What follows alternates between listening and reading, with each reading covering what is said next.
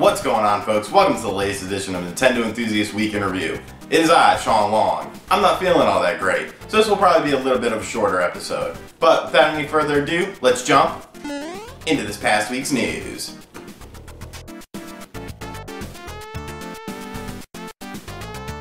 So one of the biggest ongoing stories right now is the whole Devil's Third in North America situation.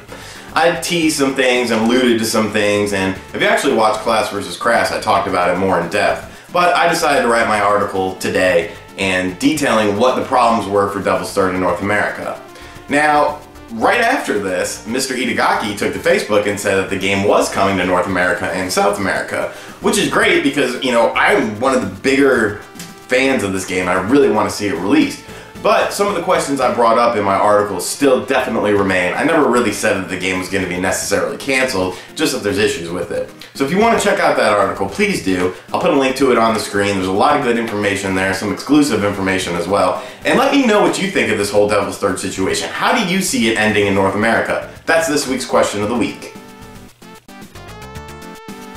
So one of the big things going on right now in both the real world in the US and in Fire Emblem If is that same-sex marriages will be in the game.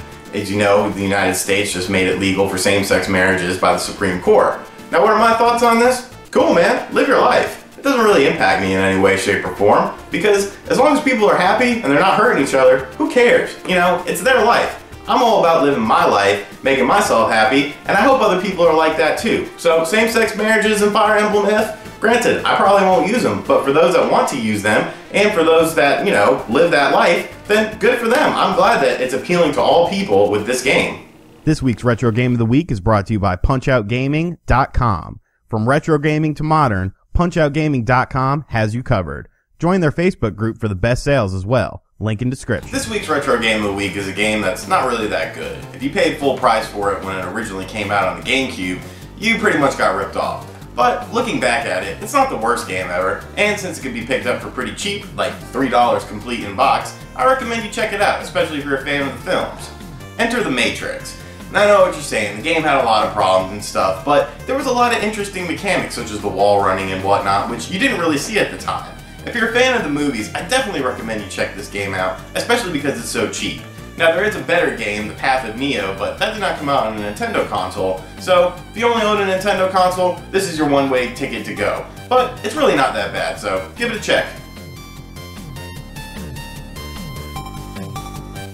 Another interesting thing that happened this week in the world of Nintendo is we've heard both Reggie and Mr. Miyamoto talking out about VR, and that it's not quite there yet. Of course, Nintendo does have some history with VR with the Virtual Boy right here, so Nintendo will probably be very leery about entering this area. However, Reggie has said that they are more interested in eSports than VR right now. And I think that's pretty interesting because Smash Brothers has been a staple of the eSports area, but Nintendo really doesn't have any other games that would fall into line with that. You gotta remember, Splatoon isn't really set up for an eSports-like atmosphere unless Nintendo sets it up like they did during the Nintendo World Championships, and Mario Kart is definitely based a lot on luck instead of skill when it comes to items. Sure, skill does help a lot, but a blue shell is a blue shell and it'll get your ass. So I think it'll be very interesting to see where Nintendo puts this emphasis on esports, because it could end up being very, very potentially big for them if they could be one of the first companies to put their foot down in the world of esports and really make a mark in it.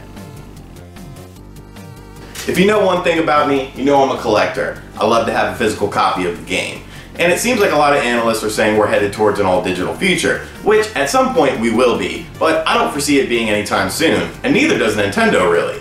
Nintendo released some sales statistics for some games, and versus the physical and the digital copy. Super Smash Bros. Only sold 15% digitally. 85% were all retail copies, so that's very interesting, especially considering the magnitude and size of that game, as it's one of the best sellers on the Wii U and both the 3DS.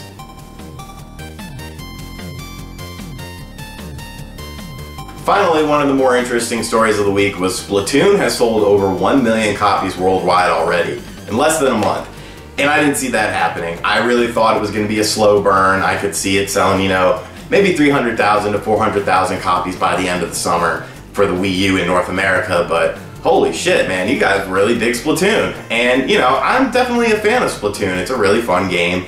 and it definitely has a great pickup and play feel, but I did not foresee the success, and you know, that's very important because this is a brand new IP from Nintendo, and to see it being knocked out of the park in terms of sales figures, that really shows well and bodes well for the future as well. And that's going to do it for this week's show. As always, be sure to like the video, subscribe to our page, leave me a comment below. We just passed 9,000 subscribers. That's freaking nuts, man. We're closing in on 10,000, planning on doing something special for you guys.